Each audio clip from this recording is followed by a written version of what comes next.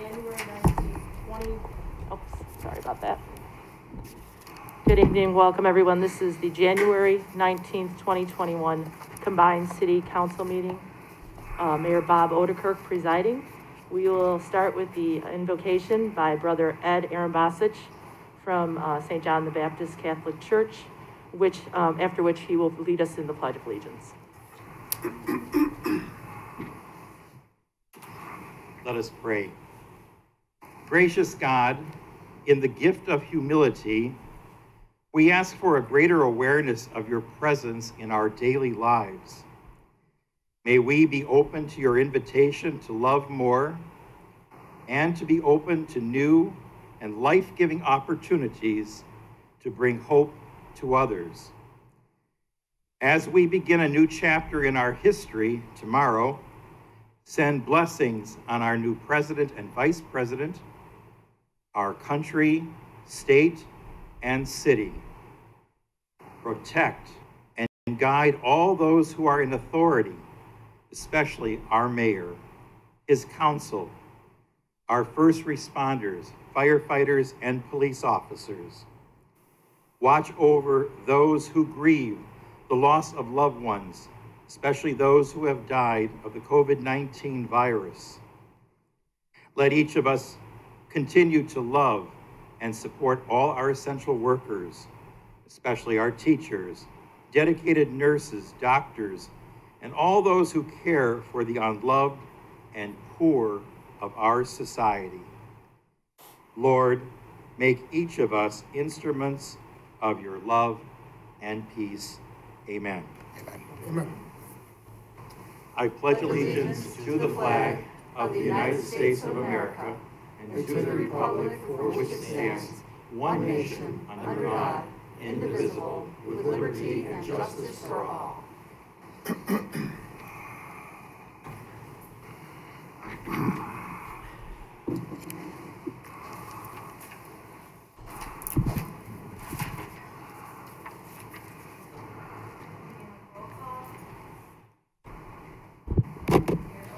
You might stand out, I don't believe.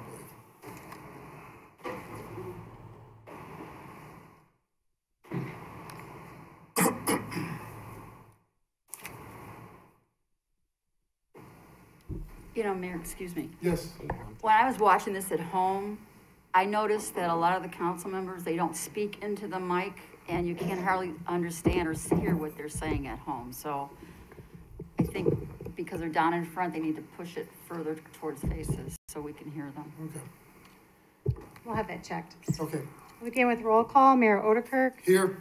Councilwoman Gavin. Here. Councilman Hug. Here. Councilman Landy. Here. Councilman Morris. Here. Councilman Mudrin. Here.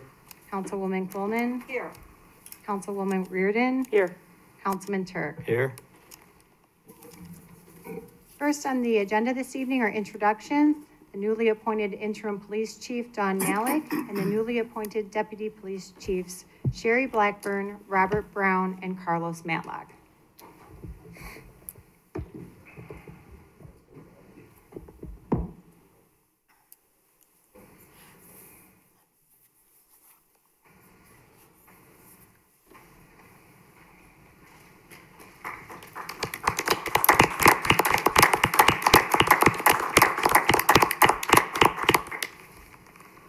Good evening.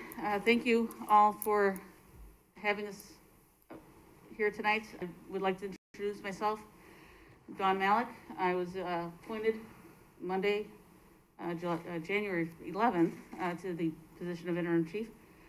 I am absolutely ecstatic to be given this opportunity, to be afforded the chance to lead one of the best police departments there are.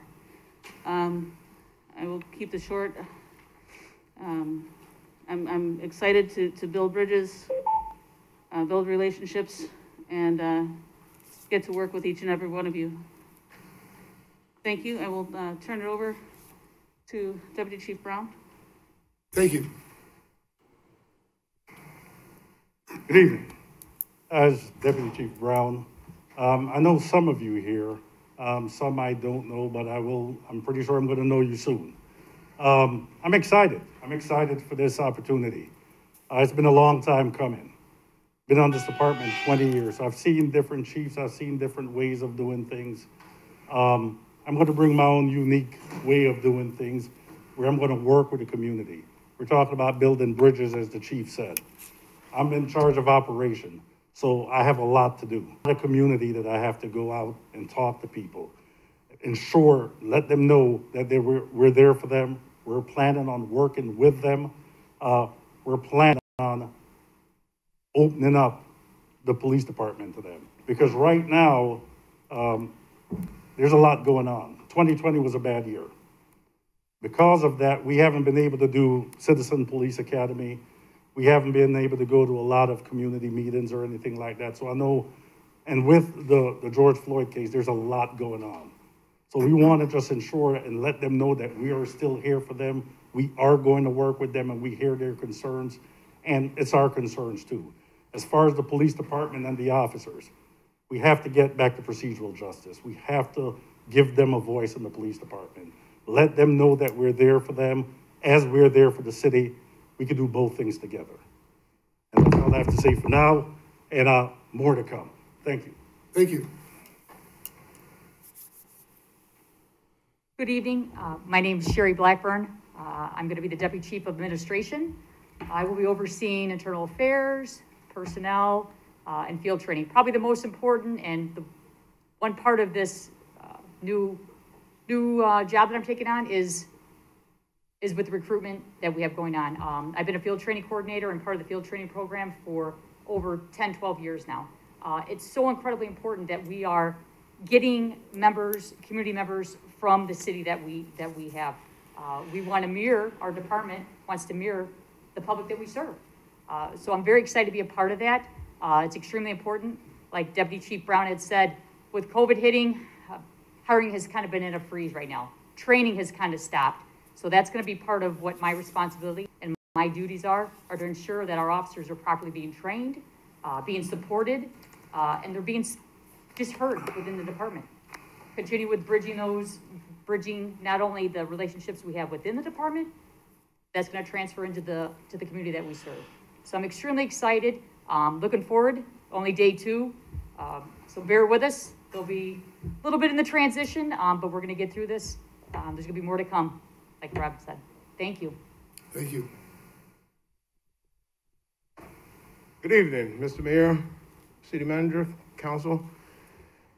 Glad to be here tonight. I'm humbled to have been awarded this opportunity for this position. I've been here at the police department for over 27 years.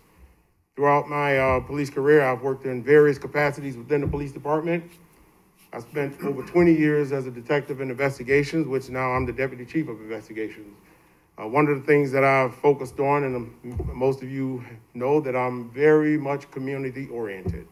I'm always in the community doing something with different organizations. I'm a member of a lot of organizations within this community, and I look forward to working with the council here, giving back to the community, opening up the doors of the police department to the community, and making some changes in a positive way to take the scar off the police department that we've, well, most police departments in this country, we've had this bad reputation at this time, and we're hoping to turn the Joliet Police Department into unique place to work here. I look forward to working with each and every one of you guys and ladies, and yeah, that's it. I can stay on forever. But thank you so much for having me, and again, I'm humbled to be afforded this opportunity to take this challenge on. Thank you. Thank you.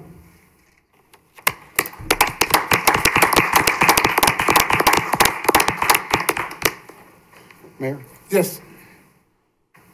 they, all 4 of them said excited. So I'm going to join with them in their excitement for their new position, because I'm pretty excited about this new command staff.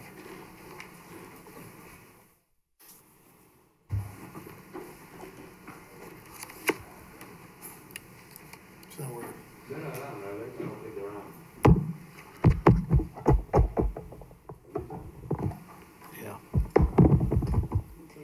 Next on the agenda, we have representatives from We Are the Community to say a few words.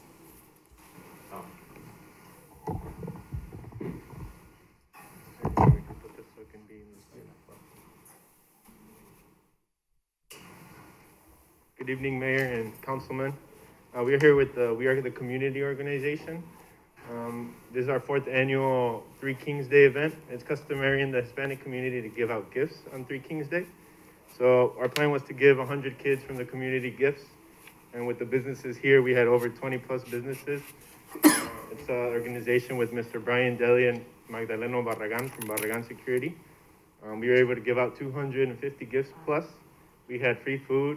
The mayor was there. We handed out some gifts with the mayor. We had a good time. We were able to keep everything controlled with the guidelines for COVID. You know, everything ran smoothly. So we're here to give a certificate of appreciation for coming out to the mayor. Thank you so much for supporting, you know, the Hispanic community, and hopefully next year and give out some more gifts. Yeah, thank you. I was there that Sunday, and I really give you credit. There aren't a lot of people doing those types of things because of COVID, but Supermercado, you ran it correctly. The crowd was controlled. It was monitored the right way. It was great to see community coming together. I hope in the near future there could be more of this in Joliet. But thank you for what you guys did, all the free meals you gave out, and all the young people that they have a fun day. So thank you. Thank you for the support. Thank you. Have a good night. Thank you, Mayor, for support for the community. Thank you. Thank you.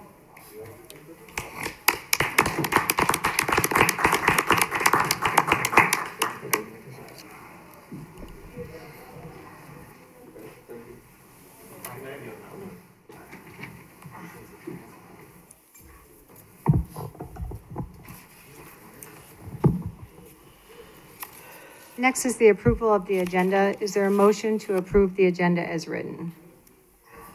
So moved. Is there a second? Been motioned and seconded to approve. Councilwoman Gavin. Aye. Councilman Hug. Aye. Councilman Landy. Councilman Morris. Aye. Councilman Mudrin. Aye. Coleman. Aye.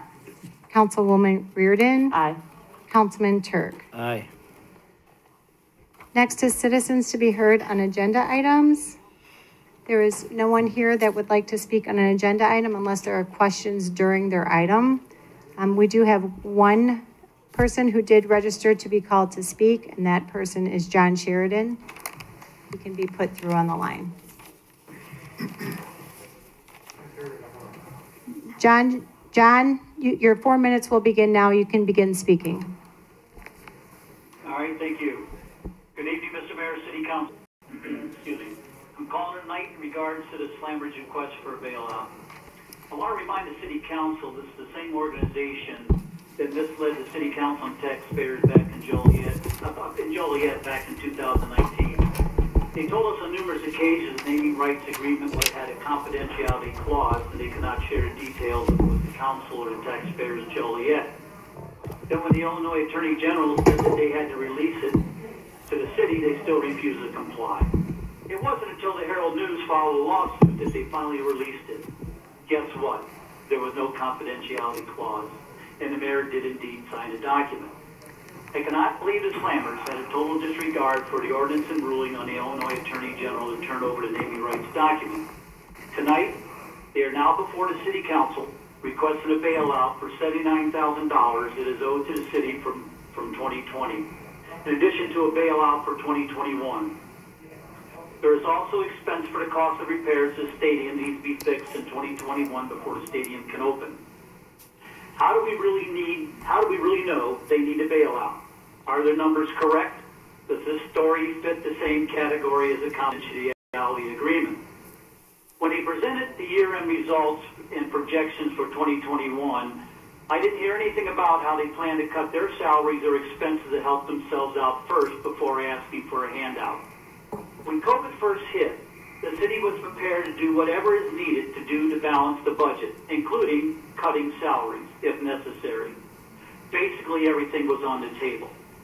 Right now in Joliet, we have people that cannot meet the basic needs of their life, which is food, shelter, and clothing. Does anybody even think about helping our own taxpayers before bailing out businesses? They are not the only ones in the city of Joliet that is losing money or had to close their doors because of COVID.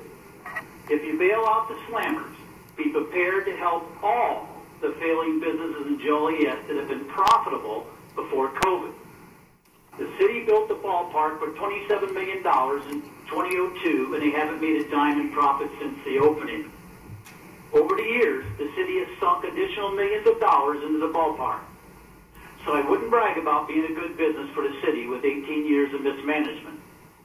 In addition, stadium committee and the city council should look at a way to dump the losing money pit. 18 years is long enough. Several of you are on the council are business people.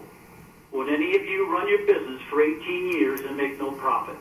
I doubt it. So why use my tax dollars to do it? Stop kicking the can down the road. You have a fiduciary responsibility to look at this situation and cut the city losses. You certainly would do the same evaluation for your personal businesses. In light of recent budget cuts, I would respectfully ask the City Council deny the request to waive the slammer's obligation to pay full rent, utilities, and withholding naming rights money. The coronavirus pandemic is pushing America into a mental health crisis. Please take care of the taxpayers that are in dire need of food, shelter, and clothing first. On another agenda item, the reclassification of lots on Broadway and Ingalls. Can you add the entrance to Ingalls Avenue for traffic flow and safety? In the last couple of years, we've had over 20 accidents at that intersection. And I'd like to thank Mr. Hanson for working with Cunningham Neighborhood Council in getting our issues resolved. And thank you all for your time. Have a good night. Thank you. That is the only one who registered to be called to speak this evening. I will just ask, because we do have quite a few people on the other side, is there anyone that would like to speak on an agenda item before we move on?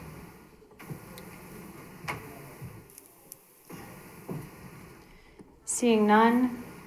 Next on the agenda this evening are council committee reports. First is finance committee reports. The Finance Committee, comprised of Councilwoman Reardon, Councilman Mudger, and myself, met at 5:30 here in the council chambers to review the following items.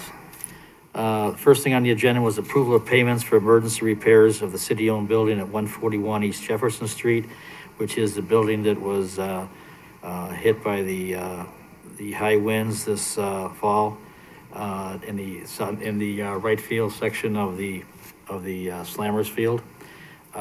The repairs were all covered by insurance, and we just had to approve them. Resolution to approve cash payments in lieu of related to healthcare benefits. IMRF passed some different rules about having IMRF cash payments for people who decline health insurance to become part of their credible earnings, reportable earnings, so that we have to pass an ordinance in order to comply with IMRF. We reviewed the monthly financial reports, personnel summaries, travel expense report, invoices paid, found them all to be in order, recommend their approval. And unless Pat or Sherry has anything to add, that's our report. Public Service Committee report. The Public Service met this afternoon at 4:30 here in the City Council chambers. On the committee in attendance was Councilwoman Gavin, Councilman Morris, and myself. Also in attendance was Director of Utilities, Allison Swisher, Director, soon to be retiring Director of Public Works, Jim Trisna, and soon to be the new Director of Public Works, Greg Ruddy. Pretty routine and short agenda. We had 4 items on the contracts that were all related to the Water and Sewer Department. 2 had to do with the Aux Sable wastewater treatment plant on the far west side there, which needed some improvements and upgrades as it ages. We went through all 4 contracts, as we did with the 3 change orders, pay estimates, and final payments. Again, there was some that were closing out 2019 contracts for resurfacing from the Public Works side, and some from the public, one from the public utility side. And under ordinances and resolutions, maybe we can take note that we did recommend approval of an ordinance establishing a special services area 1 and 2 for the upcoming improvements for those particular streets. And here, that would be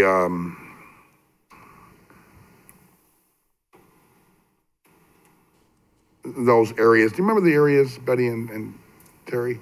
Yes, we've got the Harwood area. We have a special service and the Charity Avenue. yeah, Okay. exactly.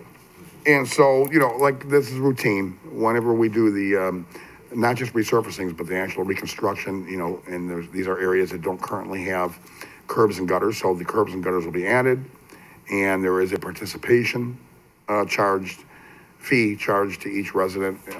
Essentially, if you're in a single family residence or up to a 3 or 4 unit residence that you live in, it's $300 per residence, which pays for not only the road reconstruction, but the installation of curbs and gutters. So it's pretty routine, but I wanted to point that out and let those folks know that they've got curbs and gutters and brand new streets coming to their neighborhood soon. Other than that, it was pretty routine. We went through the entire agenda, and all items were unanimously voted on to be recommended to the full council here for approval. Did I miss anything or anything you would like to add? No, I think that. All right, then that would be my report, Mayor. Thank you. Stadium Committee report. Stadium Committee met last Tuesday, January 12th at 4:30. On the committee is Mike Turk, Jan Quillman, and myself. The purpose for the meeting was twofold. The first was a year in review.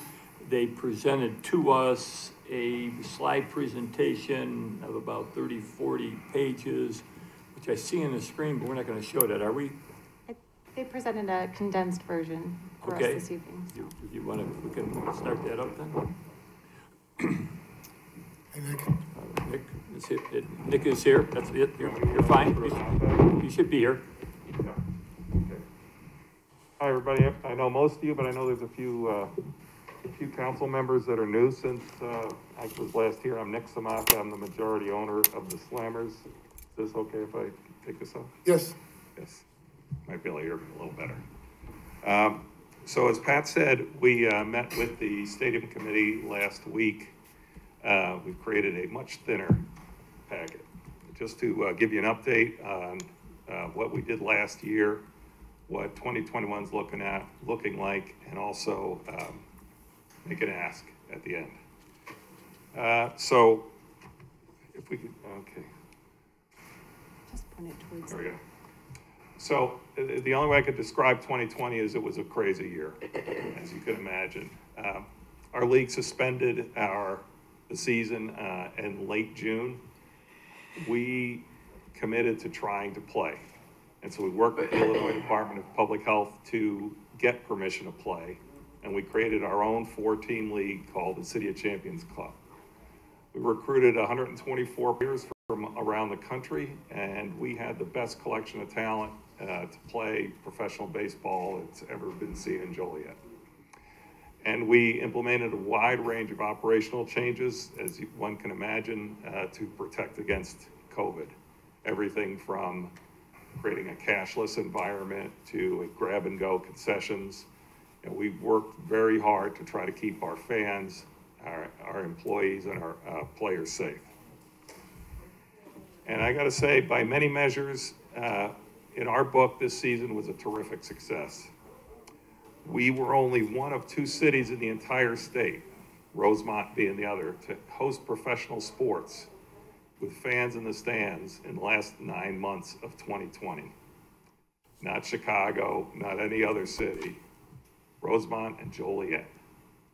We received a ton of press coverage from around the United States. Joliet was in the news for what our players and what we were able to do consistently, national as well as local media. Our total COVID cases, players, coaches, staff, fans, anybody that showed up in the stadium was 0. And we're very proud of that. We preserved over 170 jobs by playing this past season. It obviously was a very difficult economic environment, and we're happy to have made that contribution. It gave us an opportunity to strengthen relationships with MLB teams, and I'm going to talk a little bit more about Major League Baseball and the new partnership that we have become a part of with them. We helped drive traffic to local businesses who were also hurting an awful lot last summer. The fans that came out loved the experience. They loved the ability to come out and enjoy a little bit of reality, even though they were socially distanced, and even though they had to order their food online and all the other things. And we had 4 former Major League players, and we had 4 former Major League player managers that participated. So we got a little bit of the red carpet treatment too. I talked about, or I mentioned the press coverage, but the eyes of the baseball world were on Joliet.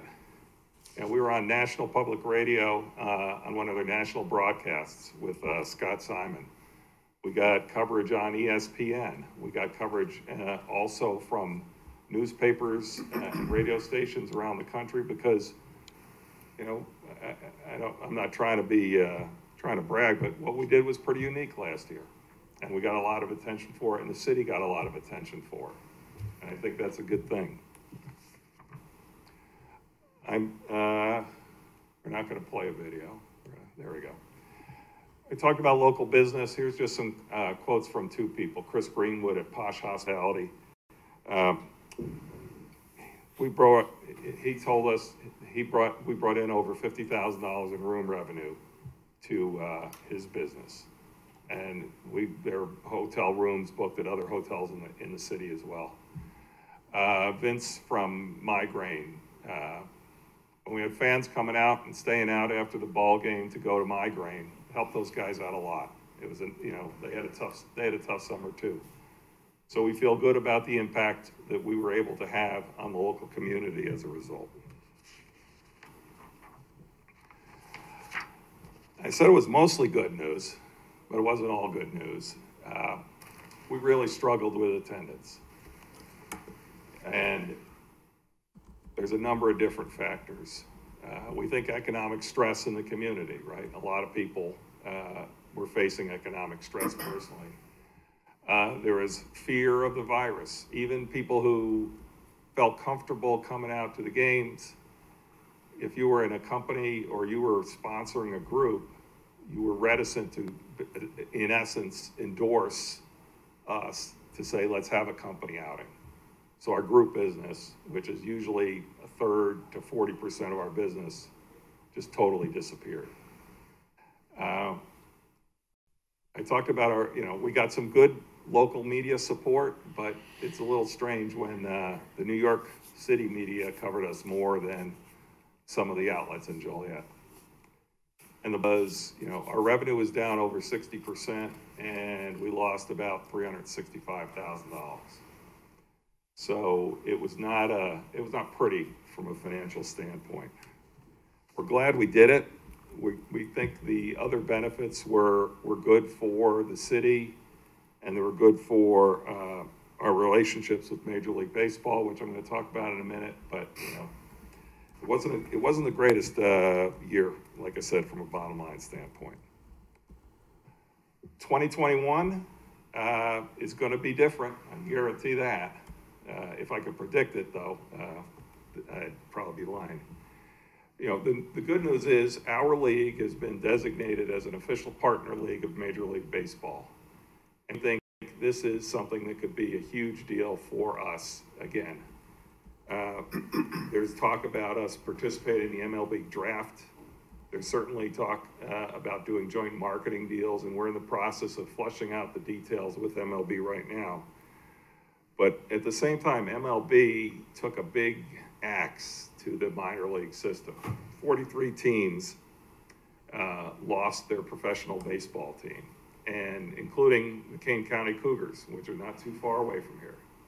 So 2021, Joliet is going to have professional baseball. Geneva and Kane County may not, because their future, I think, is still uncertain. But we have uncertainty too. The virus continues to ravage our society, our economy, and We're not sure yet. We're planning on playing as a league, but we're still trying to figure out and do some contingency planning about what 2021 is going to look like. When are fans going to be ready to come back? Obviously, when we've all got vaccines, we're going to feel great, but who knows when that's going to happen. How quickly will the economy rebound? When it rebounds, it's going to be good for everybody, but I don't know when that's going to happen. And maybe, you know, we need to be thinking about what we did last year, which is a modified league. And yet we have the backdrop of the attendance issues and the financial issues. So there's still a lot of uncertainty facing us going forward, which just creates a lot of stress.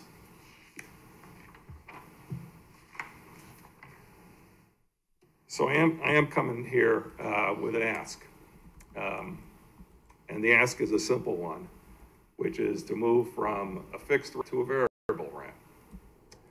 There's a lot of municipalities that we just highlighted 3 on this page, Schaumburg and both Madison and Green Bay, Wisconsin, which have either eliminated their rent totally for 2 years or cut it back significantly as they did in Schaumburg. Our current rent, given that we've had this decrease in revenue, is a huge burden. In 2019, our total rent, our base rent, and our additional rent from the naming rights was 6% of revenue. 2020 was 16% of revenue.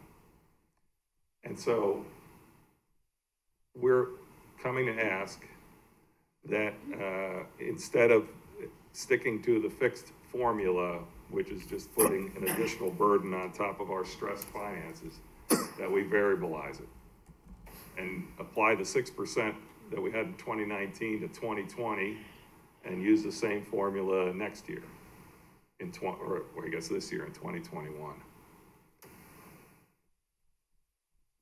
It would be a big help to the ball club. And that's all I've got. Questions? So in your packet, we have a couple pages from Chris Regis discussing where the history is and where we're at. Sabrina, because this is not a specific agenda item, this is something we cannot vote on, can vote on? What is?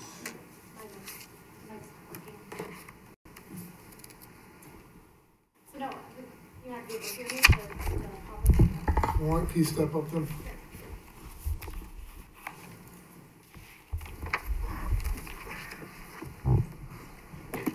So you cannot vote on it this evening. What we can do is if there's a consensus to move forward with the modification, we can bring back an amendment to the lease at the next city council meeting for a vote on that. As requested then, does anybody have questions for Nick? Did you get a chance to look at what was put together in your packet? That the request is for 6% of the cost would be 6% of the total revenue for the Slammers. Well, what is a fixed rent now, and for how many months out of the year? Is there a fixed rent now? The fixed rent in total is, I'm sorry, I have this in here, $116,560 basically. That's for the whole year? Yeah.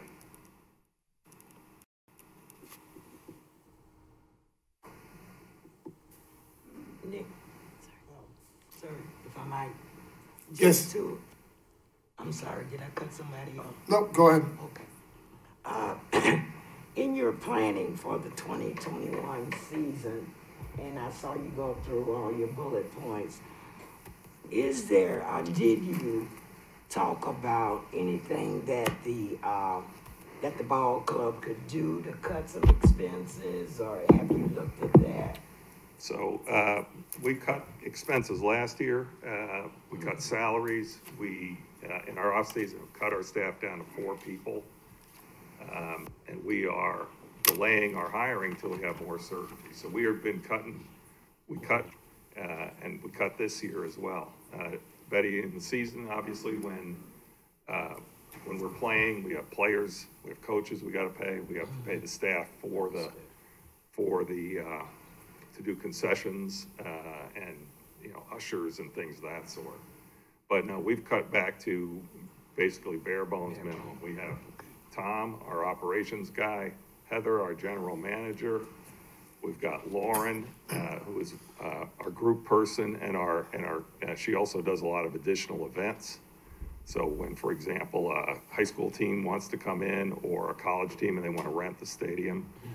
And then we've got John Wilson, who I think a lot of you guys know, who is our corporate guy. That's all we've got.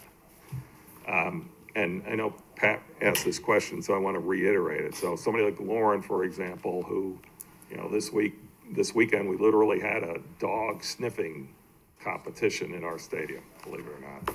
I didn't even know these things existed. But our proposal is it's 6% of everything, just like the 6% came from 2019 of everything. So we have cut back what we think is to the bare bones. We're out there trying to sign sponsorships and trying to get, you know, tickets are a little difficult because we can't produce a schedule without understanding whether we're going to play. But we're out there doing everything we can to try to keep the ship afloat, basically. Okay. Thank you. Thank you, Nate.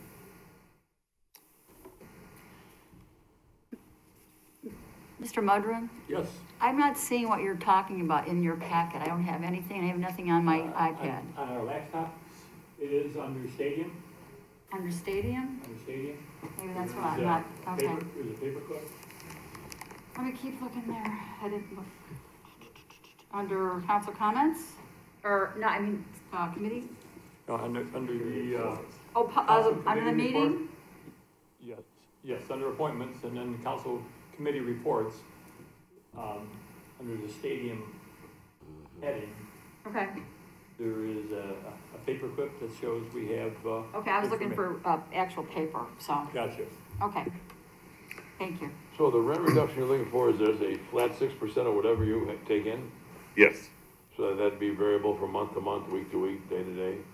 So we wouldn't do it month to month, and let me explain why. Last year, we sold a lot of sponsorships, group business up until March, and we wound up writing a lot of refund checks last year. And so, if somebody booked a group or a sponsorship and then they canceled it, then we'd come back. So we would propose to pay it just at the end, reconcile at the end of the year and make one lump sum payment so that it's clean. Because last year we had money coming in, money going out. So that's what we're suggesting. Mayor? Yes. Did you last year, and what is the projection this year? Did you benefit at all from any COVID relief for payroll? We have benefited from some COVID relief. We got a small business loan. We got a PPP loan that we have not yet had received forgiveness. We got a grant from Will County, and we got a grant from the state. Yes. And with all that, you still lost 365? Yes. Even if the PPP is forgiven, you'll still lose 335? If the PPP were forgiven, that would cut that loss. Yes. To what, sir? The PPP, don't quote me on it, but it was about 150. So it would cut it somewhat. Yes. Thank you, sir.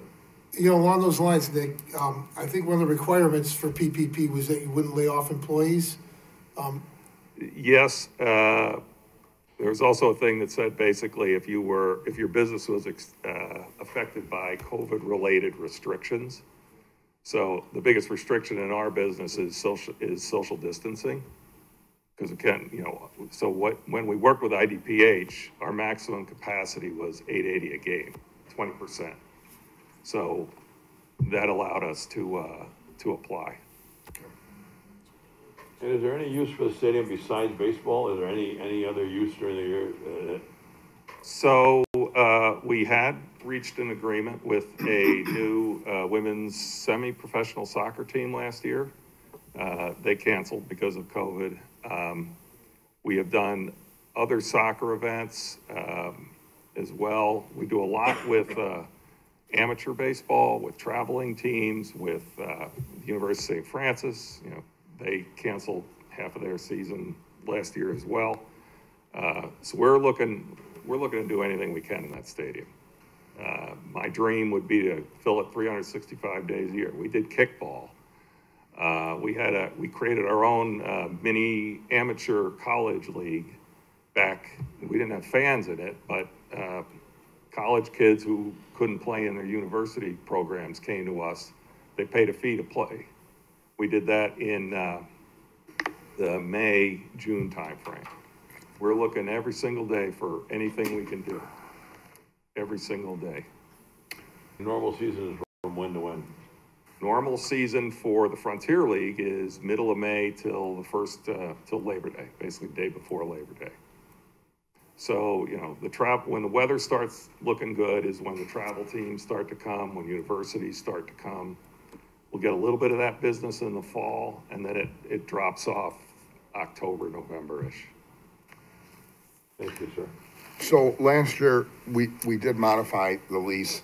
I remember we divided it up by the normal number of games and then said we would multiply it by the actual games you played. So what would be the difference in rent by using the modified version we came up with last year?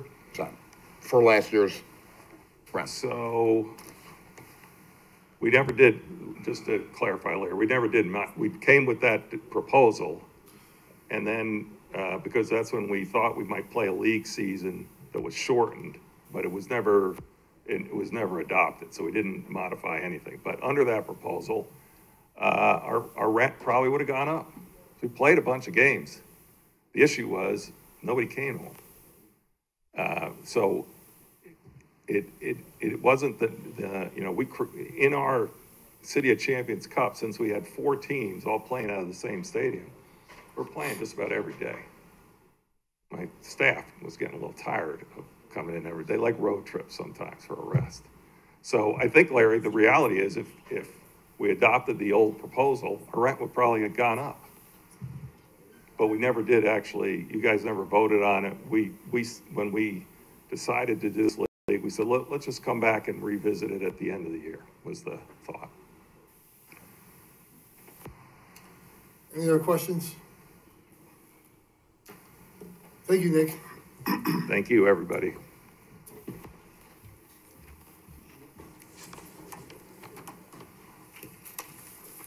Anything else, Pat? Nothing. Oh, Scott, I'm sorry, yes, Bob. And at the end of the meeting, we had Bob Navarro, who is the Heritage Corridor representative, who represents us to the IHSA. The IHSA had notified him that our contract was running out with the high school tournament. We had no state tournament last year, and the projection is there'll be no state final tournament this year. So he is back to them, bringing back then the contract to extend this, or bringing it to us, the council, if we want to extend it 2 more years. But in his understanding from the State High School Association, there may be some baseball played, but there is no plans for a final state tournament, just like they did with a number of other sports that they had some regional games.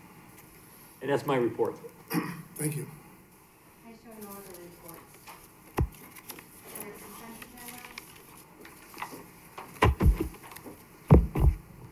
Under consent agenda, approval of the minutes. It's recommended the minutes of the pre-council meeting held on December 14th, the minutes of the council meeting held on December 15th, 2020, the minutes of the pre-council meeting held on January 4th, 2021, the minutes of the council meeting held on January 5th, 2021, and the minutes of the special council meeting held on January 8th, 2021 stand approved. Is there a motion to approve said consent agenda items? So moved. Second. And seconded to approve. Councilman Hug. Aye. Aye. Councilman Morris. Aye. Councilman Mudrin. Aye. Aye. Aye. Councilman Turk, Aye. Councilwoman Gavin. Aye.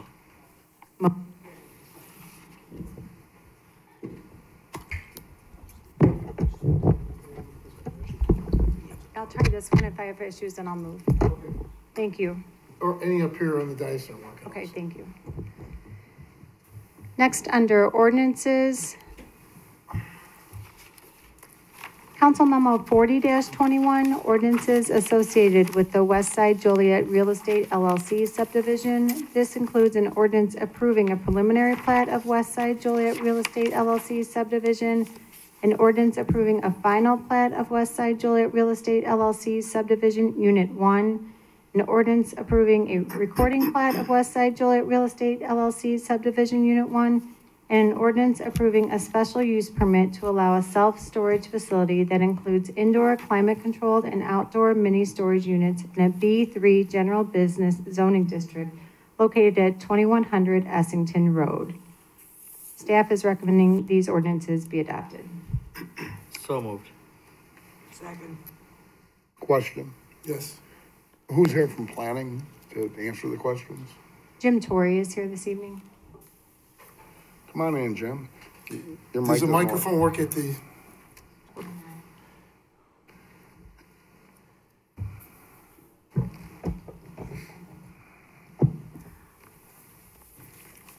Now, Jim, just so you know, of course, I've talked to quite a few of my fellow residents from the district. And we're looking at, but it's undefined, right? We're looking at a strip mall in front of the storage. That's right, and most likely maybe a fast food restaurant. So the storage will not abut to Essington. No, it will not. Now, the level of, if you will, quality of the storage units and coming to this agreement with the developer, how does it compare to the level of quality of the existing storage unit right next to it? You know, so what they've given us is a conceptual plan of their architectural drawings. We have conditioned all their approvals that they need to meet our non-residential design standards. So those will meet the quality of construction of the adjacent storage facility. So if they comply with those, with that ordinance for design standards, they have to build with brick product for the majority of their material. They can use only a small amount of other material for, you know, detailing and so forth that might be an EFS product or something along those lines, but the majority of it should be brick. And with the residents I talked to, frankly, they're cautiously okay with it, which is good news for us. They are concerned about, somehow we're concerned about, is there any precedent to be set or any attempt to be apparent of turning that entire open field into storage? No, they do not have the correct zoning to apply in order to do so. You know, they would have to come back to the Plan Commission and City Council to change the zoning and to... From residential to commercial. Mm-hmm. Yeah, you need to have commercial zoning, and then on top of that, the special use permit in order to do the mini storage or self-storage use. And the lighting restrictions, directional lighting and such, as it pertains to the residents that will be abutting to that, correct? Yes, you know, so we have a code in our ordinance that requires only light to reflect down. You can't have light to to leave your property onto another property or shine into that. We've added an additional condition to the special use ordinance. It doesn't allow an overabundance of internal lighting. Some self-storage facilities can maybe get out of hand with lighting up their building so it glows, you know, to attract business. We put a condition in there that, you know, wouldn't allow for such a thing. All right, thank you. Okay. I do have a question. Yes, Jim. Jim, about the lighting, you said it goes down, but I've seen some of the lightings out there, particularly over there where the Toyota dealer used to be on Larkin. Those lights go down, but they are so bright, the neighbors behind it, it's like daylight in their backyard. So are we putting a condition on how bright those lights can be, even though they shine down? We do not have a condition currently in there for that, but we have that nuisance language in the ordinance where if they did have lighting that was considered a nuisance, then we can repeal their special use permit request, or bring them in for a hearing and have them adjust the lighting. Well, can't we make that a condition tonight? It's already in the ordinance. It's already in there, but I mean, well. Okay, I mean, I just would think that you wanted to give them a heads up about the lighting before they go and do it, and then we have to come back and do it a public nuisance thing. That's my concern. Yeah, we've talked to them about it, so there should not be a misunderstanding on lighting this business. Okay. Also, there's a height restriction on any pole lighting, correct? Yes. What's the height restriction? You know, I think it's 25 feet, but don't quote me on that. That a different department reviews the lighting. I can find out that information for you and get it to you, but I believe it's 25 feet. Well, it's by ordinance, right? It's by precedent, the way I understand it, through our Public Works Department, that, you know, they went to adopt some ordinances and they were never approved, but there's standards that they have that they follow. Engineering. And referring to the car dealership that the councilwoman wisely pointed out, because that was like Mars. Yeah. I can see it from my house. But those were much taller than 25 feet, I believe, weren't they? Were they not? The old Nissan Toyota? They could have been. Yeah, I don't know offhand if they are. I know the light problem that you're referring to there. They wanted people to be able to see their product at night in order to sell cars. They should not have that same issue here. You know, they're not selling storage units or anything like that. So it's just in order to provide ample parking or ample lighting for people to park and access their storage facilities, you know, at those times of darkness. So once they install the lighting, should there be, and there may not be, and hopefully not, what would be the process for a resident who lives nearby? Because this is, you know, abutting right to several. If they felt like there was a nuisance and light trespassing, you know, they could make a complaint like anybody could, or, you know, contact the planning division or engineering division, and we can review the situation. We would go out there and physically look at it. Yes. Determine that there is, as you call it, light trespass, in which case the developer or owner of that facility. Now, all of these restrictions and agreements transfer or travel with the sale? Yes, those are conditions of the ordinance, so those don't ever change. You know, Mayor? Yes. Mr. Hanson, you're the attorney here, aren't you? Yes, I am. Would your client have a problem with this lighting issue? No, sir. Or no, sir? ma'am, excuse Thank me. you. No, if Jim indicates that the standard is 25 feet, we'll be happy to make that a condition. I'm just talking about the brightness of the lights, since it does butt up to some of those residential areas. We have no problem with the brightness of the lights because in today's world, you don't have the situations for a facility like this that you had at the Toyota dealership on Larkin Avenue. So, you know, and Mr. Torrey's presentation was right on the money. We've gone over everything. They've explained it to us. We're following all the rules and regulations the city has right now, not asking for any waivers or variations. So we're going to work with the city and make sure the residents are happy. That's all I wanted to hear. Thank you. Now we have it on record. It's always difficult when you're putting a seam of residential to commercial. Yes. It comes to seam. Any other questions? Nope, thank you. Is there a motion to approve Council Memo 40-21 ordinances associated with West Side Joliet Real Estate LLC subdivision?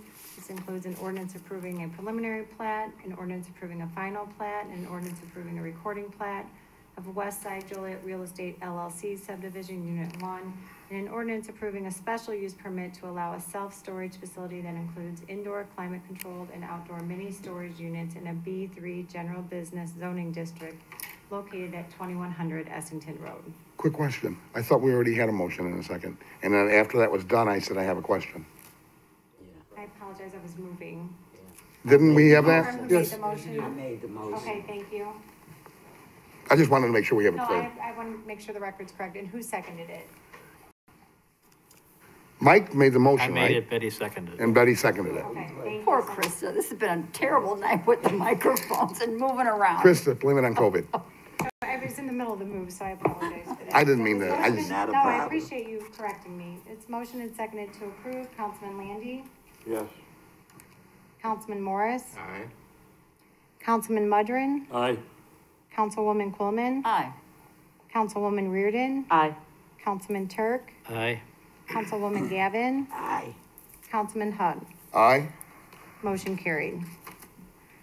Moving on to Council Memo 41-21, which is an ordinance approving the reclassification of 0.45 acres located at 1127 to 1131 North Broadway Street from R2 Single Family Residential Zoning to B3 General Business Zoning. It's recommended said ordinance be adopted. So moved. Second. Question. Yes. Can we consider restricting traffic from the proposed office complex onto Ingalls only? The reason I bring this up is I have people contact me, I'm sure some of you others, I did as well. is because apparently there's also a proposal for up the street, up Broadway, for an existing tire/service station that's gonna start doing semi-tires. And I just kind of agree with the residents that called that restricting, since this office is not even retail, I don't think with necessarily more ins and outs, egresses and ingresses on Broadway, especially with future development like service, would be wise. Is there any way we can do that? Mike? Yeah, thanks, Councilman Hug. The answer, in my opinion, is no, because Illinois State Department of Transportation regulates that ingress and egress because it's a state highway. So they're the ones who decide, not the city of Joliet, in that situation. So I don't even know if we're gonna get that ingress and egress. I highly doubt it, to be very honest with you. That's been my experience. But the developer or the owner of the property could agree as part of our agreement to say we're not going to go to the state for that ingress egress, correct? Could agree, yes. Okay, so that my question would still stand then, probably. You probably can't answer for him, but would he be willing to do that, or he or she?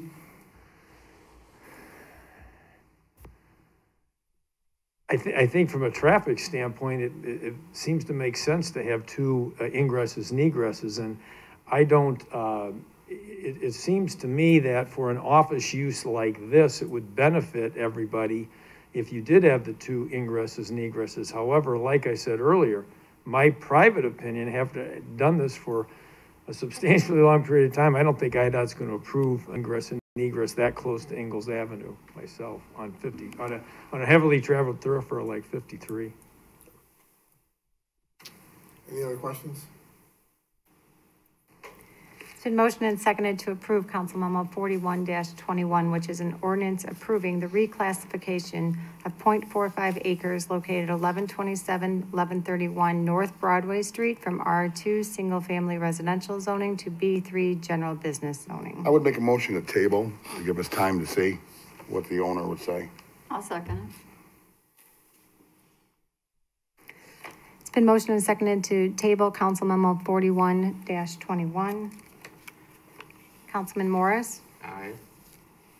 Councilman Mudrin? Aye. Councilwoman Coleman? Aye. Councilwoman Reardon? Aye. Councilman Turk? Aye. Councilwoman Gavin? Aye. Councilman Hug? Aye. Councilman Landy? Aye. Motion carried. Council Memo 41-21 was tabled.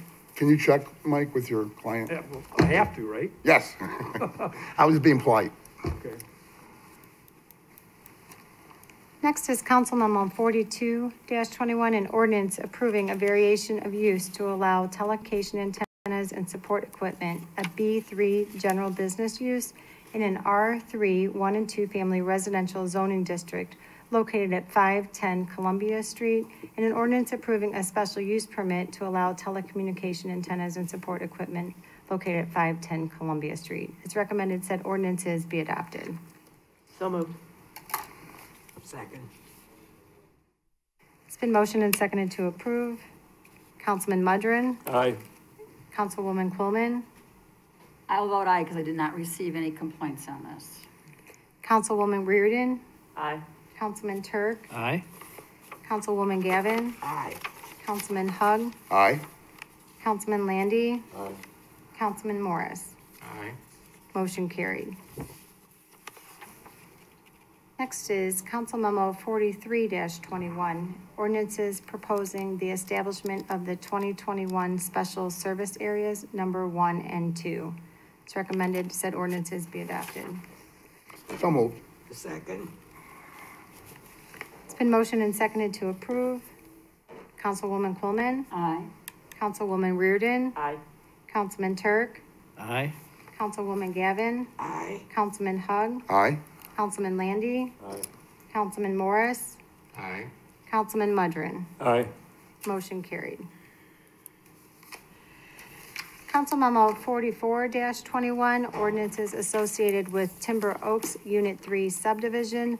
This includes an ordinance approving the preliminary planned unit development for Timber Oaks Unit 3 and an ordinance approving the reclassification of 6 acres at the southeast corner of Timber Ridge Court and Southeast Frontage Road from B3 General Business and I1 Light Industrial to R4 Low Density Multifamily Residential Zoning, and an ordinance approving the vacation of a 10-foot sanitary sewer easement, a 10-foot stormwater detention easement, and a 15-foot drainage and utility easement located at the southeast corner of Timber Ridge Court and Southeast Frontage Road.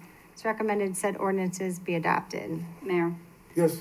I have talked to Jim Torrey about this, and again, this has been a problem with Timber Oaks and Mr. Maddox. And Cynthia San Miguel called me today. She tried to call Krista to get on the agenda to call in, but I guess since yesterday was a holiday, it's a 24-hour period for calling, so she was denied. So what she did, called me, sent me this email on her comments on this, and I'd like to read it to you. Sure. She says, I wanted to call, but the city council and I told me that the option was down this morning. My name is Cynthia Hamilton, and I live in Timber Oaks subdivision and have been an owner since 2015. My neighbors and I have had issues with Mr. Maddox in the past. If I knew then what I know now, I would not have bought this property inside of Timber Oaks.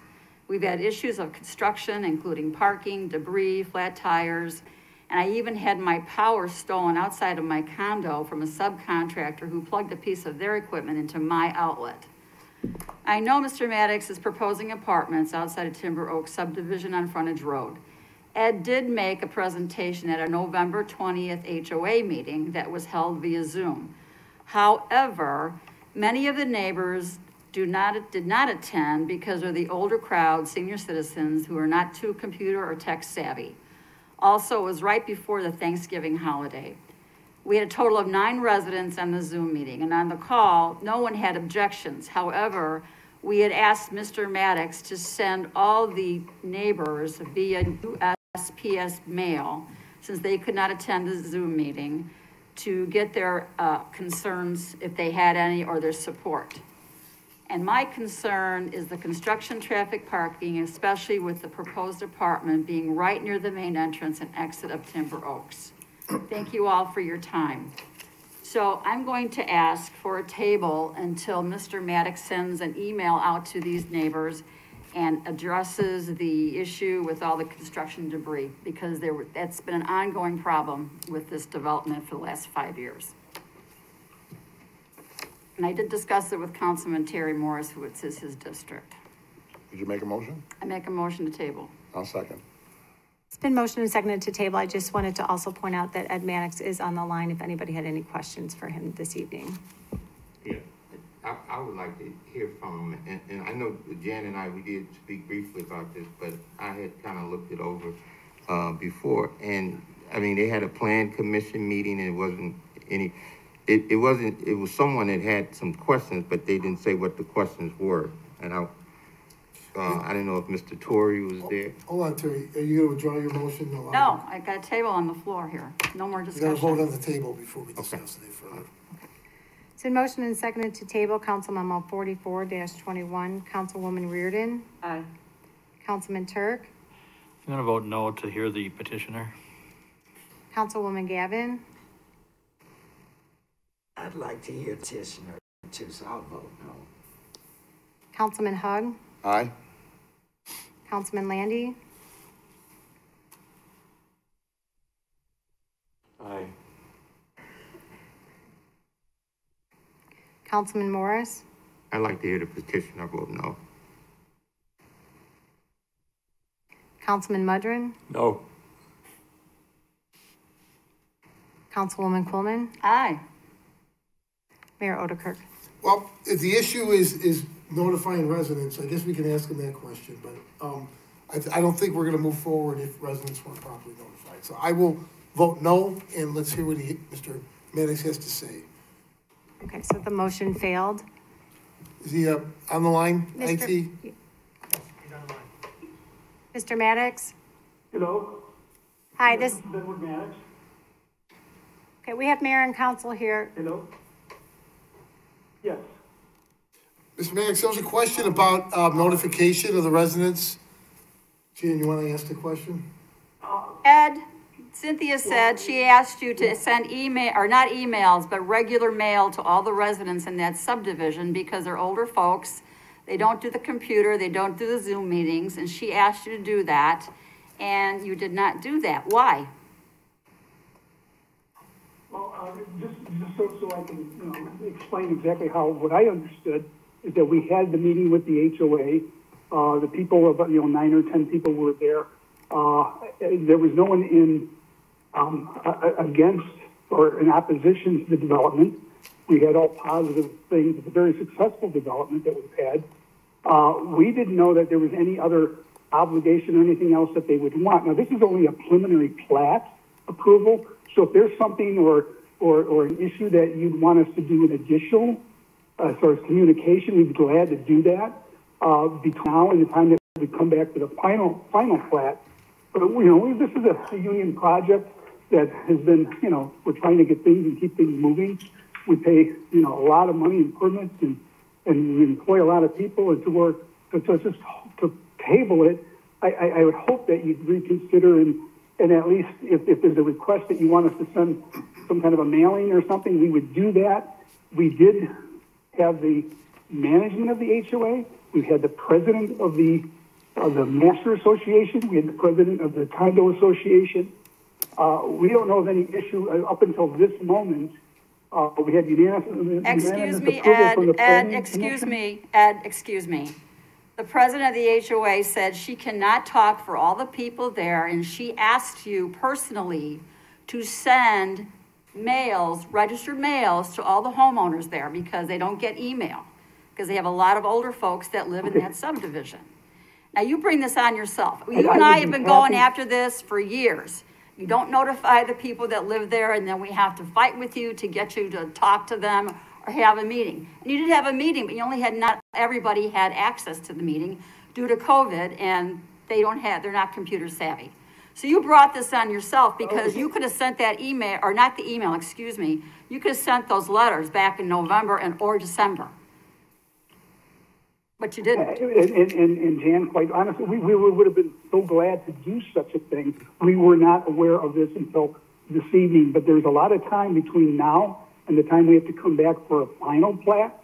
So we would be allowed to at least not stop the project, but we will fulfill this requirement and anything else that would maybe be asked to go ahead and put out registered letters, whatever kind of letters anyone would want. This is the first I'm hearing of it as far as that they wanted it. And I was in the meeting, and so was the management. I got communication from the manager of the HOA saying that everyone was the 9 people that were there were okay with it, but they did not want to speak for everyone there. Complicated or difficult. Go ahead, please. But So I would just respectfully like to request that we will comply with whatever Jan or this HOA person has got to say, as far as if it's just a matter of putting out a letter, we'll do that immediately. And between now and the time this would come back and before you, which would be a couple months yet anyway, for a final plat. And if there's issues at that time, then we could table it if there was. But quite, I mean, I've built it for 30 years in Joliet. We build great things. It's a very successful development. I would hope that you just not slow it down or stop it. Are there any other questions for Mr. Mannix? Okay, thank you, sir. Thank you very much. Is there a motion for Council Memo 44-21, which are ordinances associated with Timber Oaks Unit 3 subdivision?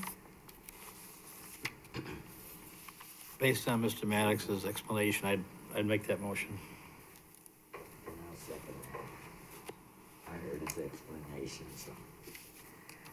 It's been motioned and seconded to approve Council Memo 44-21, which are ordinances associated with Timber Oaks Unit 3 subdivision. This includes an ordinance approving the preliminary planned unit development for Timber Oaks Unit 3, an ordinance approving the reclassification of 6 acres at the southeast corner of Timber Ridge Court and Southeast Frontage Road from B3 General Business and I1 Light Industrial to R4 Low Density Multifamily Residential Zoning, an ordinance approving the vacation of a 10-foot sanitary sewer easement, a 10-foot stormwater detention easement, and a 15-foot drainage and utility easement located at the southeast corner of Timber Ridge Court and Southeast Frontage Road.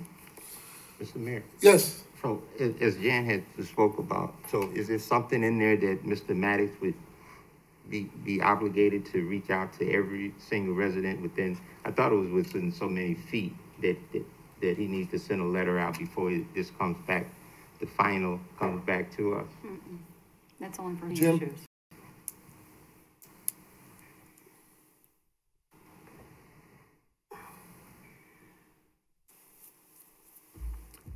So we could add a condition to the preliminary PUD ordinance, requiring that letters go out.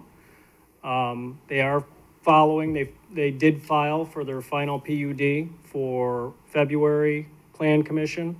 Then that would come back to you in March, so we can monitor that. You know, and he can maybe provide us with all those addresses that you want letters sent to. And we can, again, monitor that to make sure it's done. But they did file last Friday for the final PUD. Do we need another motion then if we're going to modify this? You should amend the motion to put this condition in it, correct, Sabrina? So moved. Well, I guess my question is for Jim. Are you saying that, I guess, can you clarify what you mean in terms of monitoring? What will your department do? Will you make it part of the requirement before it can be brought back to the commission? To the Plan Commission? I mean, as best as we can, yes. I mean, but if it was a condition of the plan unit development ordinance, then it would be a requirement of Mr. Maddox to do that based on the ordinance. Otherwise, we would just monitor it, you know, and I don't believe we're required to bring it back, you know, unless we're happy with the terms of, you know, the approval. Okay, then I would amend the motion.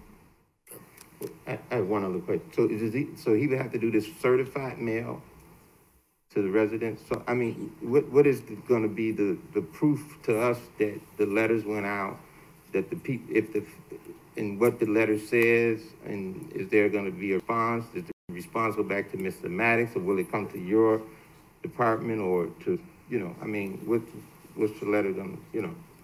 I guess we could work with him on that. You know, I did hear him say, and, you know, and maybe you want to follow up with him, but I understood him to say that he would do certified letters, if that was, you know, what you wanted. We can work with him on the letter, what's put in the letter and put my contact information in there if they have questions or concerns, and then I can document that rather than those questions going back to the developer. Okay. You know, we send out letters, as you know, and, you know, my telephone number is put on there as the planner. Question, Mayor. How many people live in that subdivision? How many condo or townhouse owners are there? That's a good question. You know, I know this is just a small scale proposal, 48, so there's probably, I don't know, 5 times that. 200, 250? Yeah. And 9 showed up to the Zoom meeting? That's my understanding. So the response to any certified letter to the remaining, apparently, senior type residents who aren't computer savvy could change the vote. I'm just gonna let you, I can't vote yes for something before every resident has an opportunity to respond. And I think we should all consider that. I mean, I protect my residents, like asking a lot of questions and make sure that they have a response before I make the vote. And I think we should do the same. The tabling's looking awfully good again. Well, that's not to say that they weren't notified. The HOA should have notified them. It's not that they weren't given any notification. I don't know if they were or not, but they had an HOA meeting. I'm sure the president of the HOA just didn't call 9 people and say, get on the phone. Right, but Terry, wouldn't you say it's not the HOA's, these volunteers' responsibility to do the due diligence of the development? Well, no, it's not. I mean, but I'm just saying now that he has the condition before he comes back in March to notify, everyone by certified mail, and they can, if they have any questions, they can call Mr. Torrey. Terry? Yes, I'm here. Okay. She asked them that night to send I keep saying that, to send the letters out to the homeowners in November when they had this meeting, because not everybody has access to Zoom. That's why I said it could have been done then. But he said, oh, you want me to send something by snail mail? That was her quote, not mine, that he said to her. I was not at that meeting, but we've been working with these folks for 5 years, Terry, you and I have. And it's always been some type of obstacle with Mr. Maddox. So to me, that would have been a simple request, but then the homeowner, not the homeowner, but the management guy sends a letter to us, says they had a homeowners meeting, everything was fine, no one complained. Well, there's more than 9 homeowners in that little subdivision. And I would like to hear from all of them, but he didn't do what she asked. And that's my problem right now. This could have been all averted, and we would have had the good answers from all the people if they had a problem with it or not. And the other issue was the debris from the construction and where are they going to be parking all this heavy equipment, because the last time it's a problem because there's only 2 ways in and out of that little subdivision. It sits over there on Frontage Road behind the old Elks Club. There's equipment there already, by the way. Mm-hmm. It's parked on a vacant lot. I drive by it every day. So Yes. I don't know who's complaining, but the equipment's already there. It's not, I see the equipment every day. It's off to the side on an empty lot. There's about 10 or 12 graders and loaders, and it's there. So the equipment's on site. But once they start construction, they move around through the neighborhood and they just park on their little tiny streets. You should go through that little subdivision. Yeah, Anyway, I don't drive through there, and I think there's lots of little condos back there, and I think what he's trying to do is put them now right on the frontage road is what I'm thinking. But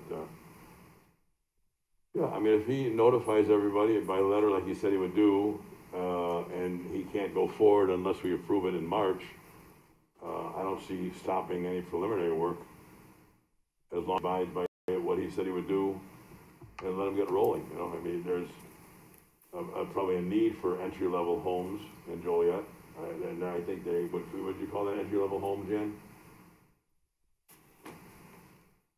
Mr. Landy, there's a history here with this man. Okay, we've been dealing with this for 5 years, and it keeps changing. The original thing was what, all condos. Jim, the original plat 5 years ago was all condominiums, correct? And single-family homes. He went back and forth between condo and apartments Right. multiple times with the original proposal. Exactly, it kept changing. There was nothing but problems for these issues. What are they now, condos or apartments? What are they? I believe they're all condos in there. I think there's no apartments back there, all condos, right? Yes. But there were areas for single-family homes. There was ingress and egress to build single-family, and he abandoned that many years ago, when this whole thing started. I just drive by there every day and I see just these very simple, I mean, they're not unattractive. They're just what I would call an entry-level condo. I think they're very reasonably priced. But he's not building condos now, they're apartments. Oh, now they want apartments there now? Teenage apartments. These 48 units are being proposed as apartments. Now, it should be noted that they all have their own entrances, they all have their own laundry rooms, so they function as a townhome, but they'll all be rented. And the complaints are coming, Jan, from the people that own the condos now? Yes, they have been for the last 5 years. Because when folks bought those condos, they thought there were gonna be single-family homes around them, and that didn't happen. So this lady, I've been dealing with her, and she, a lot of people have already moved out of there because of what's been happening there with the switch. That single family and condos, a lot of the condo homeowners have sold and left because they've had nothing but issues with this particular builder. And I'm only representing the people that call me. That's my job, represent the citizens that live over there. They've been calling me. I've been working with them for 5 years, and Terry and I have had several meetings out there, and he knows the drill. So to not do what this lady asked, to just send the letter back in November to the residents that were unable to attend is beyond me. He brought this on himself, again. Well, that's why he's gonna send a letter now, certified, and. Yeah, but look at all the trouble we had to go through, Terry, just to get him to send a letter. We're gonna move forward. Can you call the question on this? So it was motion and seconded, but if. Oh, I'm sorry, yes. Jim, this is the preliminary plat, and is Mr. Mannix correct in saying that it does not bind us to, if it comes out affirmative, to a vote affirmative in March, correct? No, it does not, So if he doesn't, okay, go ahead. Yes, and, he's filed to go to the plan, which is the public hearing.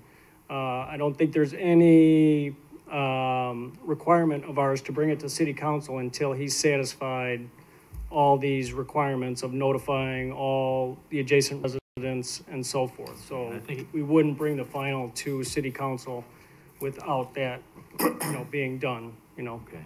I can assure you of that, and we would work with him on the letter if that's what you choose to do. Okay, thank you. Mayor? Yes. I feel like Councilman Morris asked a good question. So, okay, you're gonna send a letter.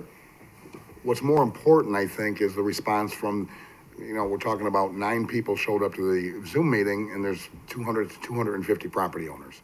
Heck, those 9 people could be 4 couples. Could be only 4 property owners, a husband and a wife. How are we going to know how they feel as a council? I think you were kind of asking that earlier, Terry, about how the feedback was gonna get back to city. Right, and he said he's gonna put his contact information on that. Mr. Torrey did. We could put my contact information on Mr. Maddox's letters going out. So any concerns could come back to me if that's, again, what you choose. Would they have a chance at public hearing to voice their objections to it at the public hearing? There'd be, the final PUD would go to Plan Commission, which would be the public hearing, and they would make recommendation again to come to city council in March.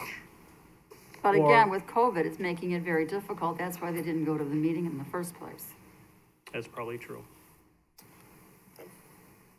So it was motion and seconded to approve Council Memo 44-21, ordinances associated with Timber Oaks Unit 3 subdivision. Based on discussion, if you wanted to add the requirement to notify the residents of Timber Oaks subdivision, you would need to amend the motion to add that stipulation. I would amend my motion. I would second. So it's been motion and seconded to approve Council Memo 44-21, ordinances associated with Timber Oaks Unit 3 subdivision with the requirement that the developer mail notification of project to its residents of Timber Oaks subdivision. Councilman Turk? Aye. Councilwoman Gavin? Aye. Councilman Hug? No. Councilman Landy? With the stipulation that he has to write the letters, and the letters are gonna be reviewed by the committee, and we have the right in March to still not issue a permit, I'll say aye. Do I understand it correctly? Yes. You know, as long as I understand it correctly, that he has to do all that and still come before us in March, right? Yes. Then I'll say aye. Councilman Morris? Aye. Councilman Mudrin? Aye. Councilwoman Quillman? No. Councilwoman Reardon? Aye. Motion carried 6-2. Moving on to Council Memo 45-21. Ordinance declaring certain properties as public nuisances. It's recommended said ordinance be adopted. So moved. Second. It's been motioned and seconded to approve. Councilwoman Gavin? Aye. Councilman Hug? Aye. Councilman Landy? Aye. Councilman Morris? Aye. Councilman Mudrin? Aye. Councilwoman Quillman? Aye. Councilwoman Reardon? Aye. You are the last party in the conference. Councilman You will Turk? hear silence until the conference begins. Councilman Turk? Line muted. Me? What Yes. is that? Aye. Motion carried. Council Memo 46-21, ordinances associated with Ketone Business Center subdivision. This includes an ordinance approving the revised preliminary plat of Ketone Business Center subdivision, an ordinance approving the final plat of Ketone Business Center subdivision Unit 3, and an ordinance approving the recording plat of Ketone Business Center subdivision Unit 3. It's recommended said ordinances be adopted. So moved. Second. It's been motioned and seconded to approve. Councilman Hug? Aye. Councilman Landy? Aye. Councilman Morris? Aye. Councilman Mudrin? Aye. Councilwoman Quillman? Aye. Councilwoman Reardon? Aye. Councilman Turk? Aye. Councilwoman Gavin? Aye. Motion carried. Under resolutions, Council Memo 48-21, a resolution authorizing the submittal of the Consolidated Annual Performance and Evaluation Report to the Department of Housing and Urban Development. It's recommended said resolution be adopted. So moved. Second. It's been motioned and seconded to approve. Councilman Landy? Aye. Councilman Morris? Aye. Councilman Mudrin? Aye. Councilwoman Quillman? Aye. Councilwoman Reardon? Aye. Councilman Turk? Aye. Councilwoman Gavin? Aye. Councilman Hug? Aye. Motion carried. Council Memo 49-21, resolution appropriating motor fuel tax funds for the 2019 MFT roadways resurfacing contract B in the amount of $36,114.19. It's recommended said resolution be adopted. So moved. Second. It's been motioned and seconded to approve. Councilman Morris? Aye. Councilman Mudrin? Aye. Councilwoman Quillman? Aye. Councilwoman Reardon? Aye. Councilman Turk? Aye. Councilwoman Gavin? Aye. Councilman Hug? Aye. Councilman Landy? Aye. Motion carried. Council Memo 50-21, a resolution to include cash payments related to health insurance as IMRF earnings. It's recommended said resolution be adopted. So moved. Second. It's been motioned and seconded to approve. Quick question, Mayor. Can someone, what are we doing here exactly now? I mean, I've read the memo. What is this? Is Jim Gadati here tonight? I don't believe so. Maybe table it to the next meeting. The way he explained it, IMRF now allows, or now if an employee opts out of our insurance program and goes on their spouses, we give them a certain amount of money, I don't know what that is, to not take our insurance. And that is now they consider that now credible earnings for IMRF, whatever that portion is. He may be in his office, so if we don't mind just Well, waiting. we'll move on then if he wants to come. If I can, Mayor, and council members, I know that the offer for not taking insurance is $200 if you don't take insurance for an employee.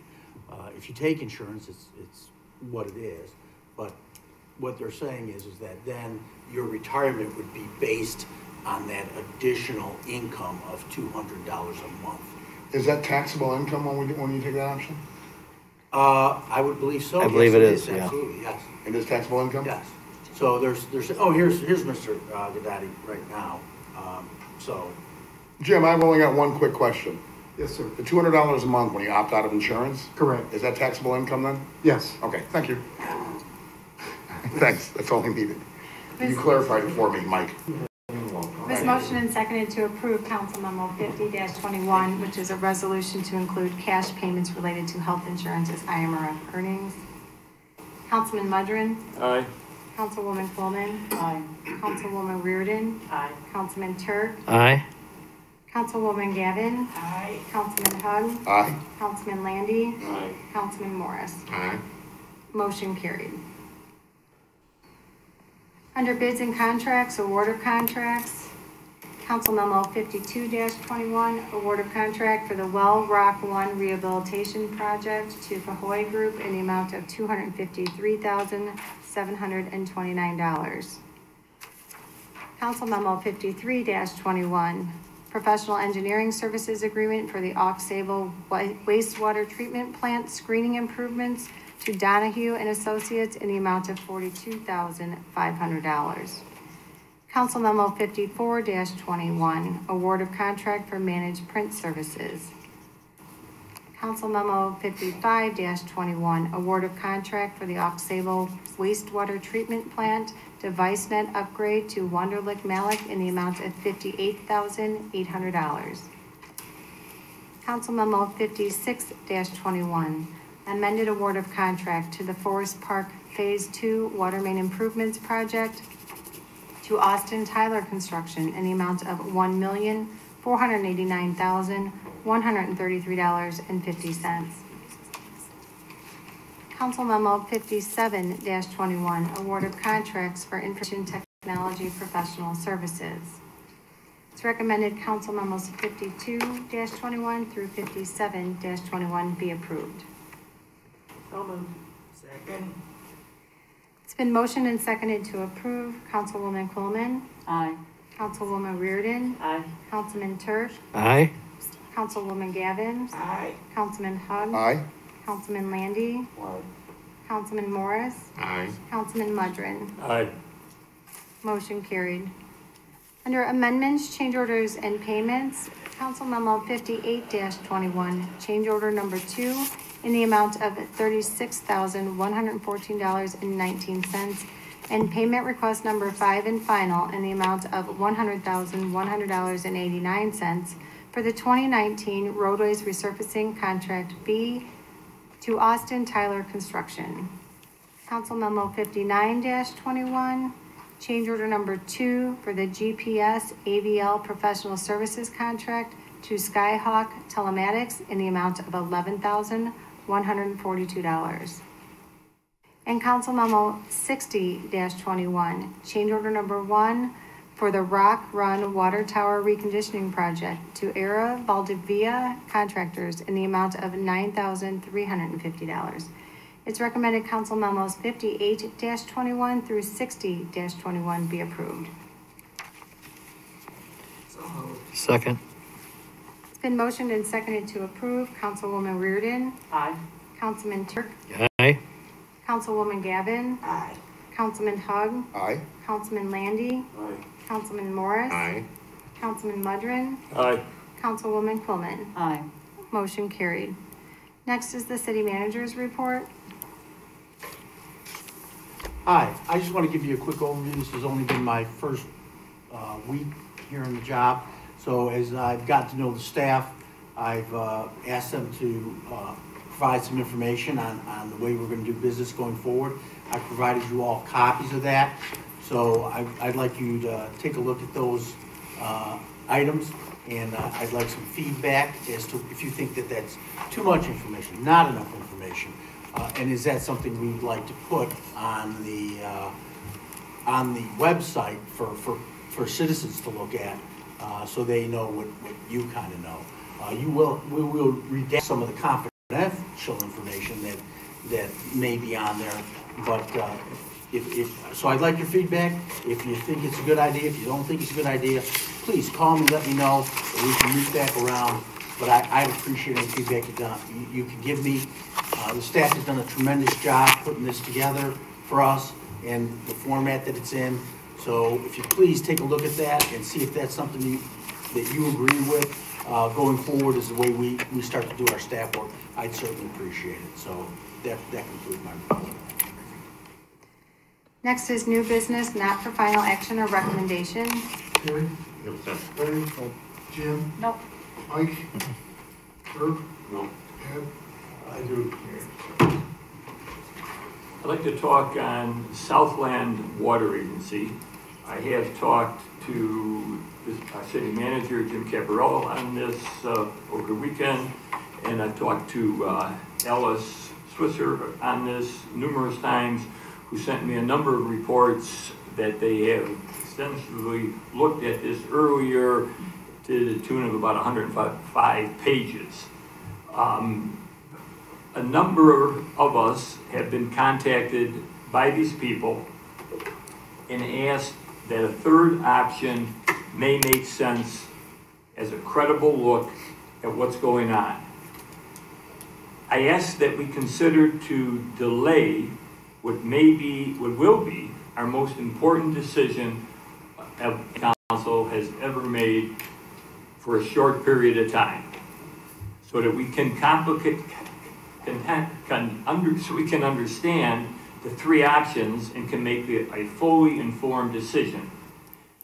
Examine the contents and specific of the Southland proposal, a type of a hybrid that might or might not work. Could it be our best option?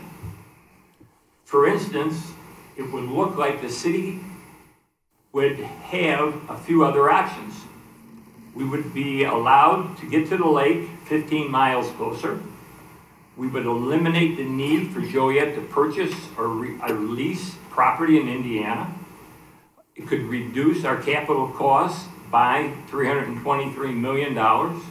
We could share some long-term O&M costs of about $250 million.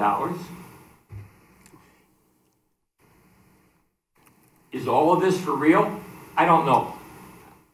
I think we need to get Southland and our staff and consultants together to see if there's anything viable in this. What I do know is the EPA last week put the city of Joliet on a wait list for $441 million in federal financing for this alternate water source, which is outstanding. At the same time, they put Southland Water Agency on the exact same list for $701 million. For these reasons, I think we should hit the pause button and take a better look at this. With the new city manager, who has been on the job only a few days, this will let him spend some more time on the issue, and he'll have a chance to digest all the information. There's much at stake. I don't want to rush into anything. We actually had the opportunity to do this right. Thanks for your time. And I believe there is a Southland representative here.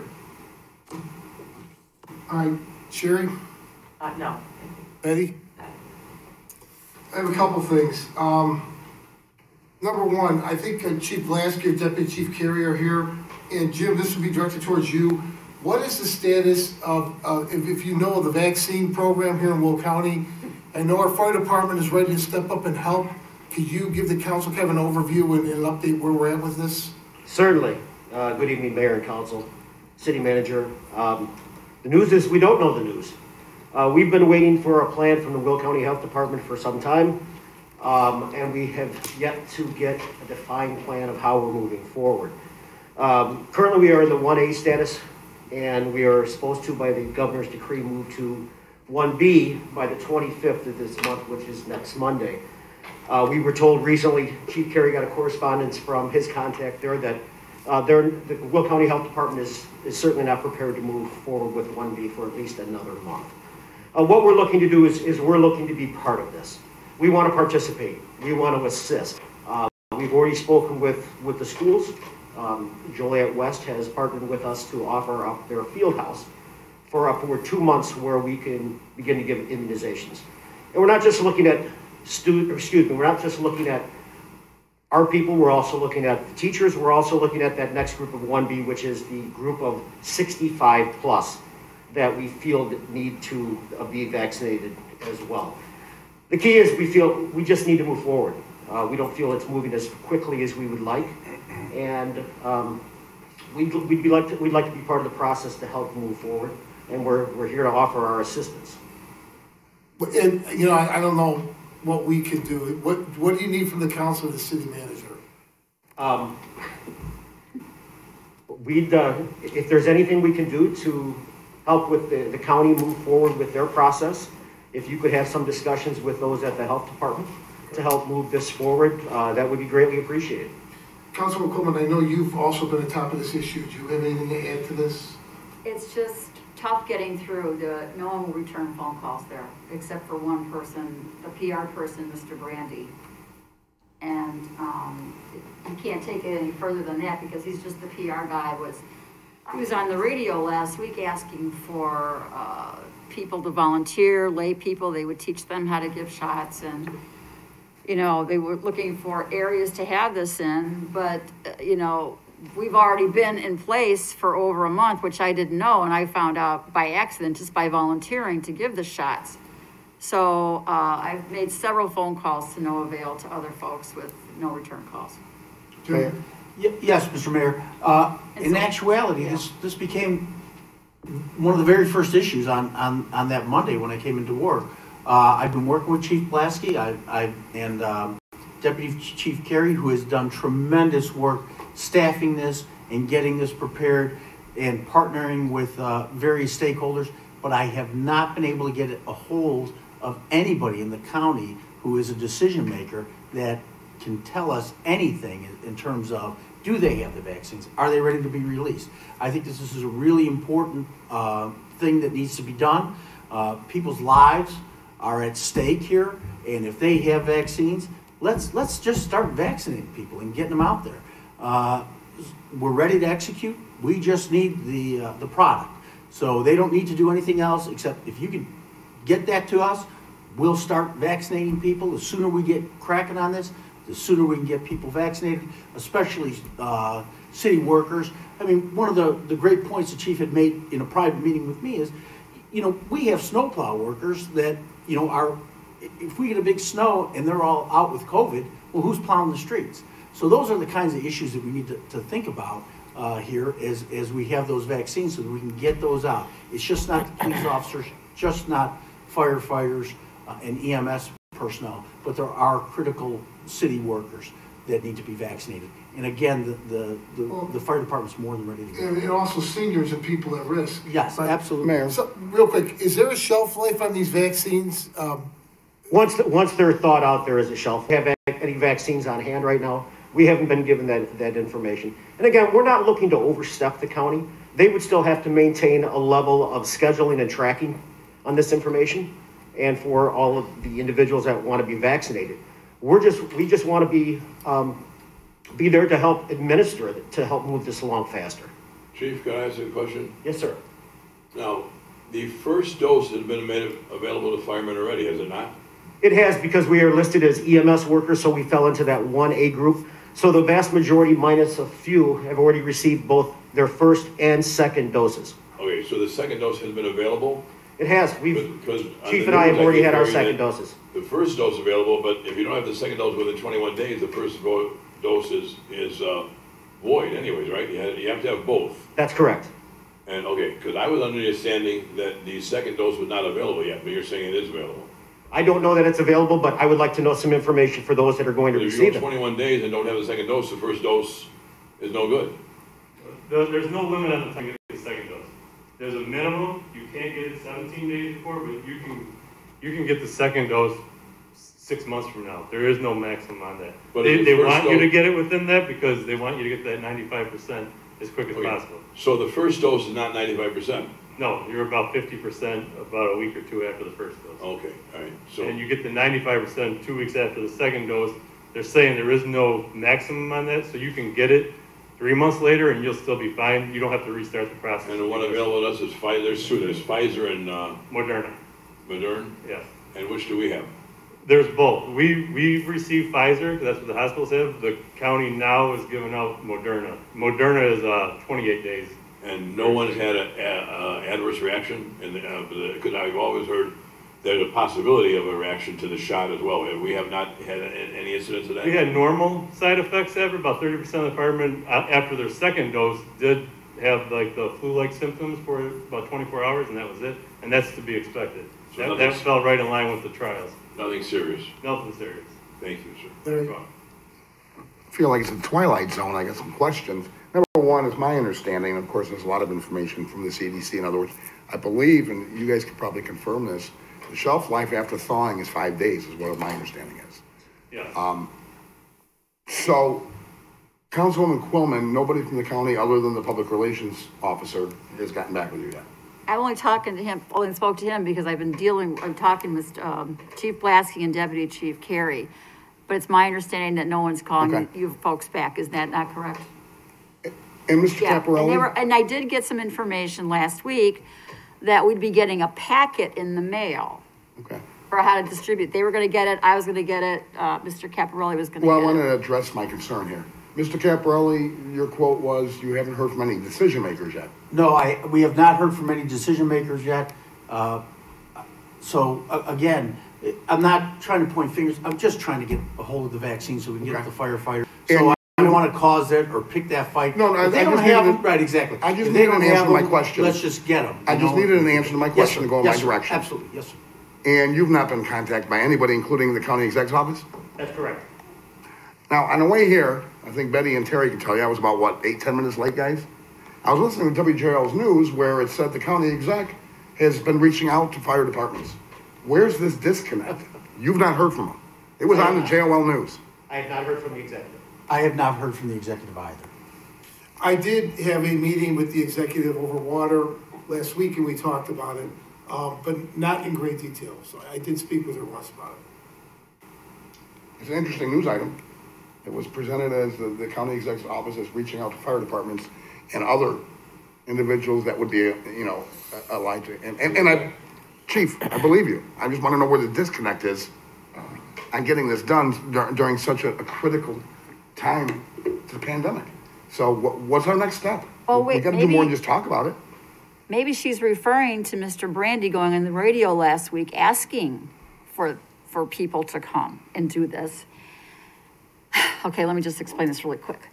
So I called Mr. Blasky, Chief Blasky, and I said, asked Caparelli, Mr. Caparelli, I said, wouldn't this be great? Let's get our fire department involved and let's get this done so we can get the shots in the arms. He tells me, Jan, we've already been doing this. Mr. Brandy didn't know that, but they've been ready since back in December 31st, when I looked at some of the emails that were sent to me. Is that not correct? Yeah, we started talking with St. Joe's December 29th. He asked for volunteers. We asked the unions. The unions were overwhelmingly yes in support of volunteering their time to give the vaccination. And that's how I got involved. And then I found out we're already doing it. And that's when I called Mr. Brandy and I said, well, what's going on? Because Joliet's ready to go. And he said he didn't know. I'm just trying to figure out. I understand what you're saying. So we've been back and forth and back and forth. Our chief shouldn't have to hear it on the radio as a casting call. We're the largest city in the county. Somebody needs to communicate. But they've been doing it before they were even on the radio asking for it, is what I'm saying. My daughter is going to USF studying nursing. She's in her third year. She was one of a team that was organized through USF, gave 1,000 vaccines in New Lenox about a week ago to special needs individuals. So somebody knows how to organize it. Well, why don't we use this as a call then? We're officially requesting the county to contact Chief Blasky, myself, or City Manager Jim Caparelli tomorrow, and we'll put this together and hopefully have an announcement by tomorrow afternoon. Mayor, I couldn't agree more. Again, the fire department is more than ready to. We have a distribution plan in place. We just don't have the product. Very good. All right, we'll follow up. Thank you, guys. Thank you. The second issue, and I'm curious to see what's going to happen in Naperville tonight. Apparently, Naperville has on their agenda a resolution to request the governor not to sign the, I don't even know what to call it, the crime bill or the law enforcement bill that was passed in Springfield about a week ago. I haven't read the whole bill. I've read about a 15-page synopsis of the bill, and I'm not sure exactly what Naperville, the language of what they're voting on. I have a call on the mayor of Jericho, but I did not hear from him. I can tell you from what I read, there's items that probably make sense. There's some items that don't make any sense. And I don't know how anyone could believe that our communities are going to be safer with some of the provisions that were passed in Springfield. So it's something I would like to take a look at in deeper, Jim and Sabrina, and possibly, I know we're meeting next week for the water. Maybe we should put this on the, but I also want to follow up with Naperville and see exactly what the language was there. All right, Mayor, we'll get in touch with them and take a look at what they're doing, and if we can mirror that so that we speak with one voice to the governor, and I think that would be helpful. Okay, thank you. That's all I have. Next is public comments. First is Wayne Horn. Conference will automatically end in 5 minutes. We're not going to do this anymore going forward. This will be the last night of this. So I don't know what the problem is, why we keep getting interrupted. I'm uncertain of that as well. Right. Wayne Horn. Walk back just to see if they. Okay, thank you. You may have left.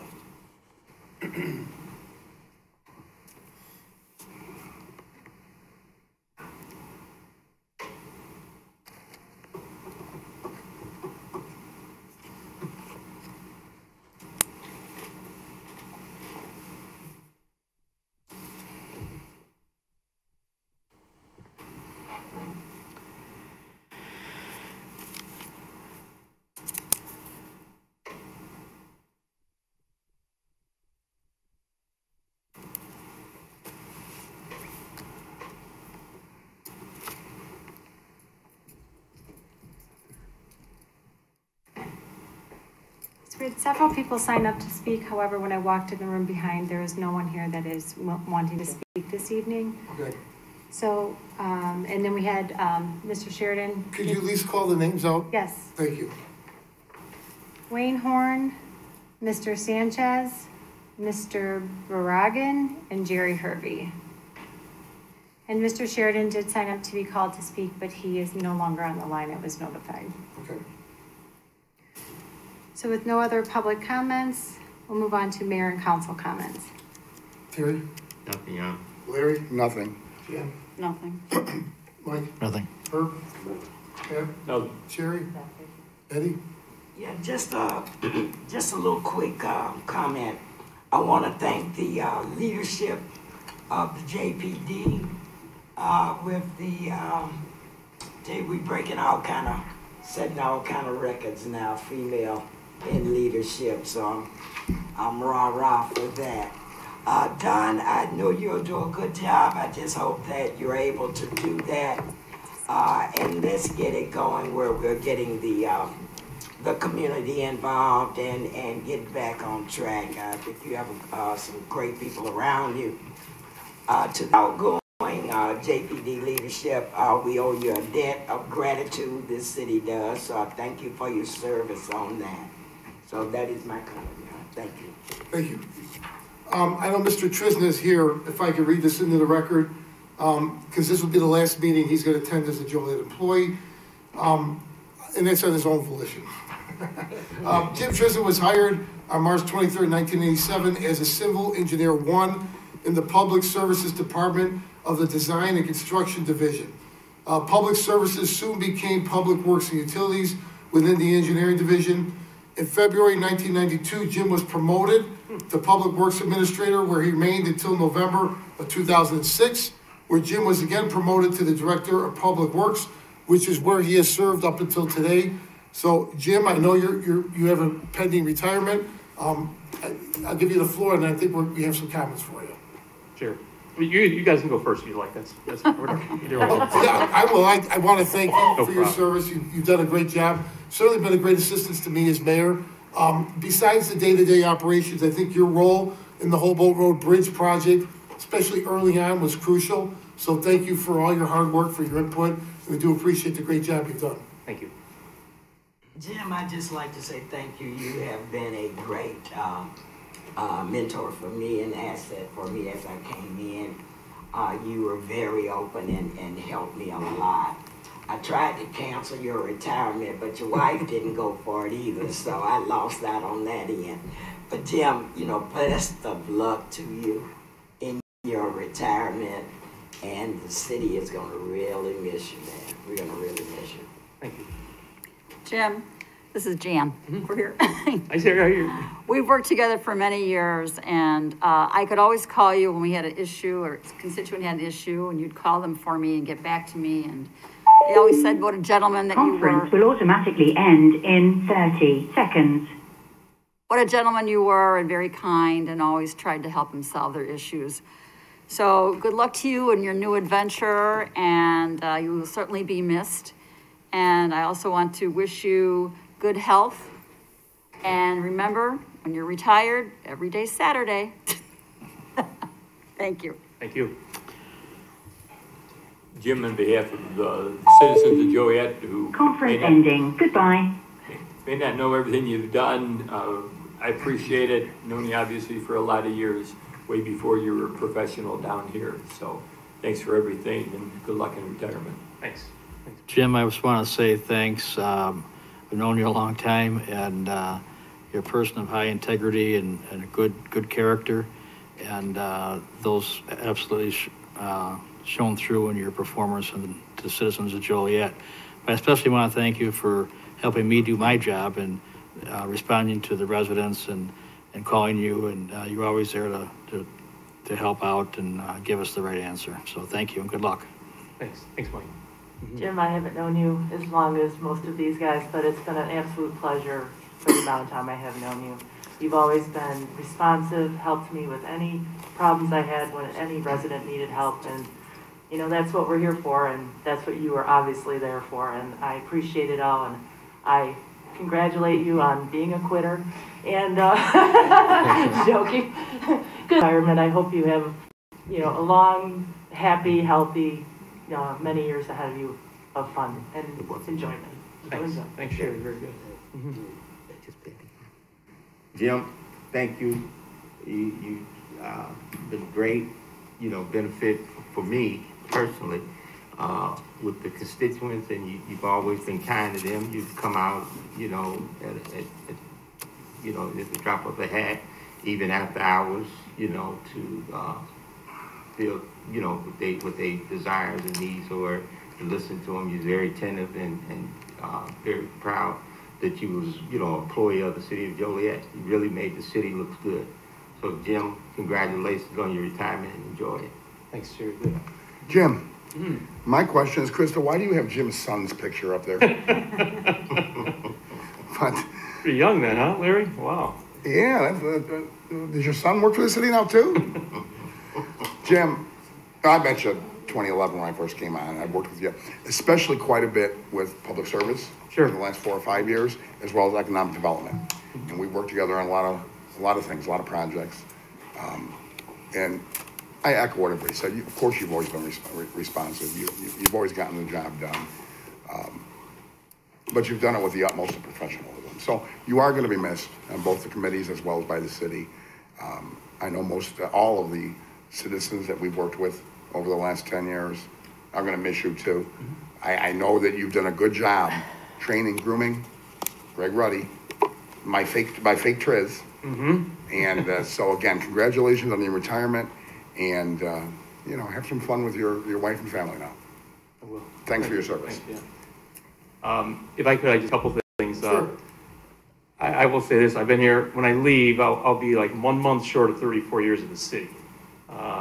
It's kind of funny. I came to the city in 1987. It was my third job out of college. Got out of college in 1980. Figured, okay, I was in the private sector. Then I went over to the public sector for about 2 and 3 months. I worked for Will County Highway before I came here. And I thought, well, I'll probably be there a few years and move on. You know, that's just the way the world is. It's not like the days of our parents, you know, they worked at one place most of their life. Obviously, I've enjoyed it. So I'm 34 years, almost 34 years later, here I am, you know, retiring. So, but first of all, I like to say just thanks. Thanks to the people in the city of Joliet, you know, and everybody that, well, obviously you guys were not. Mike was here. Mike was here when I started. He was the only guy. I've been here so long, but you know, I really appreciate the opportunity to come and work here. The first job I had, I bounced around the country with a big international type company, Chicago Bridge and Iron, doing different type of work, plate steel work, and never really thought of coming back to my hometown. I'm from Joliet. I never thought about doing this, but it turned out to be a really great experience. I mean, it was so nice for. It's a lot of things I've been involved with. From when I first got here, we had the major road reconstruction program. The city had sold bonds, and I started as a designer, as the mayor said, and you know, extending streets like Theodore, Ingalls. Ingalls didn't exist as it is today from Broadway all the way out to Essington. Theodore, same way. We had a big gap on there. People who are from the area, you know, you remember that. Streets like Glenwood Avenue. That was one of my big projects. Glenwood and Essington. Essington, I had that section between Jefferson and Black Road, and it was an old county highway, big open ditches. You know, we made it a 4-lane road. I see Sherry shaking her head because she lives in that area. Glenwood Avenue, again, didn't extend out. Made another nice ambulance route to get into the city. So I started out with those kind of projects. The NIP program just got started. All of a sudden, the boats came to town, and you know, my goodness, we went from $1.5 million in neighborhood improvement projects a year to $7.5 to $10 million a year with neighborhood improvements projects, and that was a lot of fun to do too. I mean, there were so many parts of our town that were really lacking all the 20th century amenities, and you know, we were at the end of the 20th century and the start of the 21st century. So that was really nice. I mean, I always say if we had about 10 more years, we'd have finished the whole town. You know, we came up a little short. Unfortunately, the riverboat money died off, but the mayor and the council were always great, giving our department more money to do projects. I really appreciate that. It was nice. The population of the city doubled from when I was here. We started about 75,000. Now we're just short of 150,000. Obviously, we had all the growth since I've been involved in reviewing subdivision thing. That was you know, a lot of, you know, it was very time consuming, very intensive, but it was great for the city. You know, the city didn't even go across 55 when I started here. Now we're out in Kendall County. We're as far east as, you know, about a mile from the current Silver Cross Hospital. So I've seen a lot of growth. Obviously, the industrial growth came in the last 10, 12 years. I jokingly call that document, I still have my desk, I'm giving it to Greg Ruddy. I call it the Bible for Center Point. So whenever they come in and they try to change something, I say, wait a minute, here, look at this page of the document. So, you know, they'll probably be happy that I'm leaving here soon, but that's okay. But yeah, I've seen a lot of nice things, have been great. And like I say, hey, I thank everybody, the people who I've worked for, I've got a great group of engineers in my group that I've worked for, and that makes it all great. The street department, the fleet guys, everybody I've worked with, there's really a lot of good, hardworking people here in the city is all I'm getting at. So we're fortunate, the city's fortunate, and like I say, thanks for the opportunity. I really appreciate it. Thank you, Jim. Okay.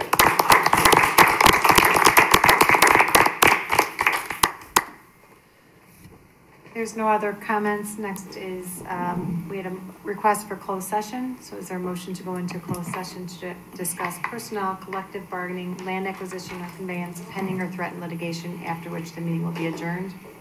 So moved. It's been motioned and seconded to approve. Councilman Turk. Aye. Councilwoman Gavin. Aye. Councilman Hug. Aye. Councilman Landy. Aye. Councilman Morris. Aye. Councilman Mudrin. Aye. Councilwoman Coleman. Aye. Councilwoman Reardon. Aye. Motion carried.